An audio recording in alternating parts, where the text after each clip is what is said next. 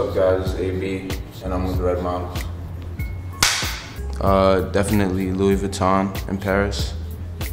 A lot of people came out, Travis Scott was there, I met Bari, you know. And it was big to me because it was the first LV Supreme collab. So a lot of heads popped out. I didn't get to walk other shows last season because I had to leave Paris early and go to London and shoot a Gucci campaign. But it all worked out in the end.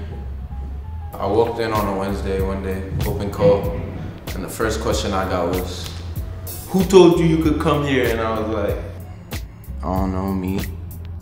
He was like, "You have a seat, you look like money." And after that, it was lit. I was in Paris for 30 days.